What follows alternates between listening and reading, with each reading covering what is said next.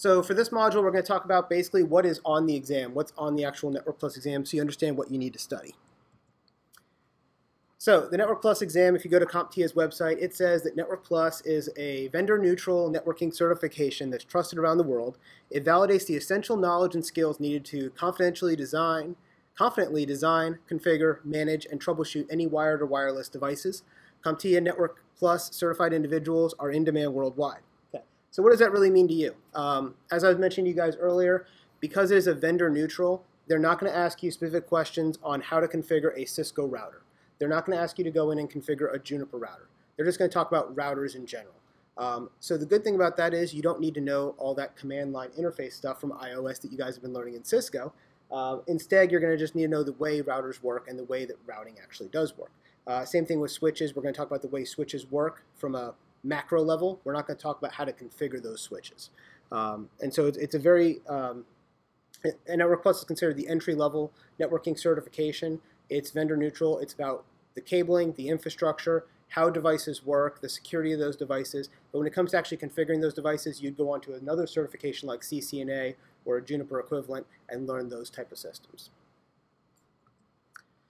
So for the exam itself, Network Plus is going to cover your configuration, management, and troubleshooting of common wired and wireless network devices. You're going to see a lot of wireless questions, and we'll go through that as we go through the lectures here. Also included are some new emerging technologies such as unified communications, mobile, cloud, and virtualization technologies. A lot of these are new areas that are on this new 006 exam that were not on the version 5 exam. So since February of 2015, when the new exam came out, these things got added into it. When we talk about unified communications, we're talking about things like video teleconference systems and VoIP systems, voice over IP, and we'll talk more about that later. Mobile, obviously, is your mobile devices like your cell phones and your tablets. Cloud technologies, we'll talk about things like software as a service, infrastructure as a service, all of those kind of things when we get there. And virtualization, when you were in A+, you covered some of the virtualization technologies like VMware and VirtualBox. We'll go a little bit more in depth into those, as well as the way that virtualization is working on a networking level. All right, so the exam itself, you have 90 minutes, just like your A+ and your Security Plus. It is 90 minutes, and you have up to 90 questions. The majority of those are going to be multiple choice again, and you are going to have some performance-based and simulation-based questions. Generally, most of my students are seeing somewhere between 3 and 5 simulation questions at the beginning, and then the rest of it is multiple choice, generally around 75 to 85 questions. And the more simulations you have, the less multiple choice you'll have, and vice versa. This exam does require an 80% to pass, so it's 720 out of 900 points, which works out to 80%. They recommend that you already have your A+ certification, which I know most of us in here have already gone through, and you should have about 9 months of networking experience. I know all of you guys have had about 6 months so far through your classes, so you guys should be good there. I know yours has been focused on Cisco, but we're going to cover the more generalized here. The cost, if you go directly to CompTIA, is $277 for the exam when I recently checked their website, although you can get discount vouchers online, as well as some training centers will sell them discounted as well. And I can help you guys find some places for that as well. And the exam was recently re-released back in February of 2015, and it's good for, usually they do things on a 3-year cycle, so this current version of the exam will be with us for another couple of years yet.